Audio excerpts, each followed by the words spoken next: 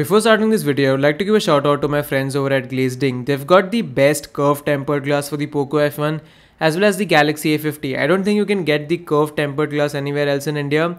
And according to me, these are the best tempered glasses for the Poco F1 as well as the Galaxy A50. So if you want to check them out, do use the promo code Gizmo. They've got products for a lot of devices and you can use the promo code Gizmo like I said for a 10% discount. So the link is in the description, please check them out.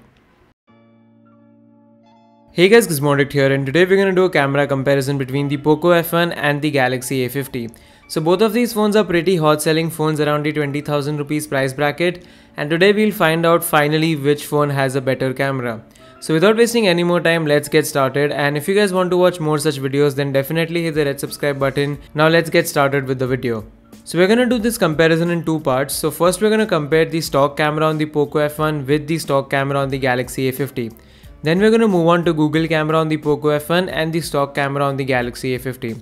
If you guys find this comparison unfair, then I can't do anything about it. It's not unfair because the Poco F1 supports Google camera very easily. On Galaxy A50, I tried tons of Google camera app but none of them are perfectly compatible. So it's an advantage to the Poco F1, and if a phone is gonna support Google camera out of the box, I will be comparing it in my camera comparison. So with that out of the way, let's get started with the first comparison, which is the stock camera on both of these phones. So in broad daylight, as you can see, both of them, the Poco F1 and the Galaxy A50 do a very good job. If you're going to take an overall average, I think that Poco F1 does slightly better in some of the photos. The colors are actually more accurate than they are on the Galaxy A50. But all in all, I think in broad daylight, both of these phones do a good job and I don't have any major complaints with either of them. The Galaxy A50 actually has a 25 megapixel sensor, but then by default it does not shoot in that mode. You have to go to the settings and you have to change to the 3x4H mode, and after that it will shoot in the proper high resolution mode. But then the downside is that you don't have HDR when you're shooting at the 25 megapixel resolution. So I would recommend you to stick to the default mode.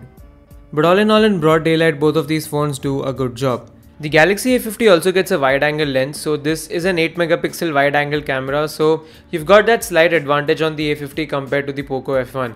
You can use the wide angle lens when you want to click a group photo or something like that, but do note that this is a fixed focus sensor and the quality is not as good as the primary sensor. So honestly, I don't think I need the wide angle sensor, but if you all want it, you have to go with the Galaxy A50. So that's a slight advantage there. Similarly, once again, when we move on to the indoor conditions, things are very similar. The Poco F1 and the Galaxy A50 are close. If you zoom into the photos, the Poco F1 has less noise, but then the A50 in some photos has more details than the Poco F1. But then that's about it. And one thing that I noticed was that the color accuracy was a bit better on the Poco F1. The Galaxy A50 has this bluish green tone sometimes, so that I didn't like. But then both of these phones still do a pretty good job. Then we come to the low lighting scenarios, and here without any doubt I have to give it to the Poco F1. The Poco F1 also gets a night mode which does a lot better than the Galaxy A50, and overall you can see that the Poco F1 gets a lot of things into the picture as compared to the Galaxy A50. So low light is a weak point of the camera on the Galaxy A50 and it definitely goes to the Poco F1.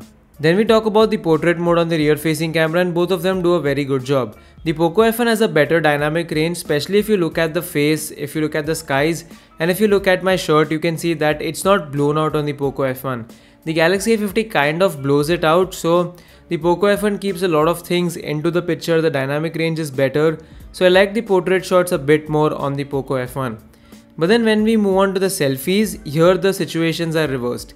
The Galaxy A50 actually has better dynamic range, but the skin tone is not very accurate. For some reason the skin tones look a bit washed out, and this phone also is using some kind of beautification mode. I'm not sure what it's doing because I've kept all of these modes off, but then still for some reason there is some kind of beautification happening on the Galaxy A50. So the skin tones are not as good as the Poco F1, but then if you look at the overall image, if you consider the highlights, the dynamic range, I think the Galaxy A50 is at a bit of an advantage here.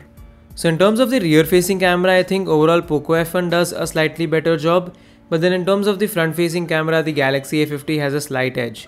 Now we move on to Google camera on the Poco F1, and here's where things take a turn.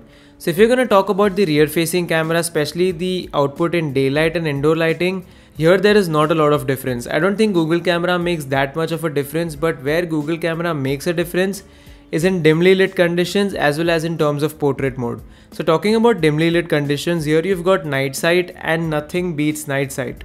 You can see the samples of the Poco F1 with night sight against the Galaxy A50 and there is no comparison here. The Poco F1 is miles ahead, and especially with night sight things get a lot better on the Poco F1. So definitely in extremely low lighting conditions the Poco F1 gets a big boost with Google Camera app. And similarly in terms of portrait mode, the rear facing camera portrait mode, the output once again is a lot better than the Galaxy A50. Photos look a lot lively on Google Camera and overall I like it more than the Galaxy A50.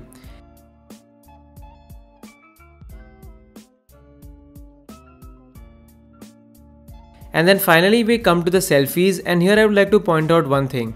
The Poco F1 for some reason shoots selfies in only 5 megapixel in the Google Camera app, whereas the Galaxy A50 has a 25 megapixel camera. But then even in portrait mode the Galaxy A50 shoots at a lower resolution. I think it's around 12 megapixels. But even then, if you look at the selfies, the Poco F1 does a lot better. The colors, the dynamic range, the skin tones are a lot better on the Poco F1 as compared to the Galaxy A50. And even if you zoom in, the 5 megapixel sample on the Poco F1 has better detailing, so it all comes down to the processing of the photo, and Google Camera does a lot better. Even at a lower resolution you've got more details and you've got a much better photo. So I really like the selfies taken from the Poco F1 with Google Camera. So if you're going to consider Google Camera into the picture, it makes the Poco F1 overall a winner in terms of the camera comparison.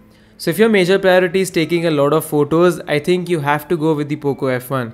You can use the stock app and you can also use Google Camera to get the best photos in every situation possible. Lastly, we're going to talk about video. So here once again, without any doubt, it goes to the Poco F1. The Galaxy A50 can only shoot up to 1080p 30 fps, but then the Poco F1 has a variety of frame rates. It has electronic image stabilization at Full HD, even the A50 has EIS at Full HD, but then the Poco F1 can also shoot videos at 60 fps. You can also go up to 4K, so you have 4K 60 fps available on the Poco F1. So it's got a lot of more variety in terms of video. So I think it's the Poco F1 that definitely takes a lead in the video department as well. So overall, if we consider everything, the Poco F1 is the winner of this camera comparison. The Galaxy A50 is not bad, it still has a very good camera, but then the Poco F1 without any doubt with Google Camera and with the stock camera app simply crushes the Galaxy A50. So if you want the best camera phone under 20,000 rupees, the Poco F1 is something that you should buy. I hope this clears out a lot of confusion that you guys had between both of these phones. I will be making a full review of the Galaxy A50, the M30 and so on, so if you don't want to miss that out, do hit the subscribe button and press the bell icon as well. That's all for now from my side. If you guys want to see more behind the scenes content, please follow my Facebook, Twitter and Instagram pages. Thanks for watching this video and I will be back in the notifications very soon. Peace.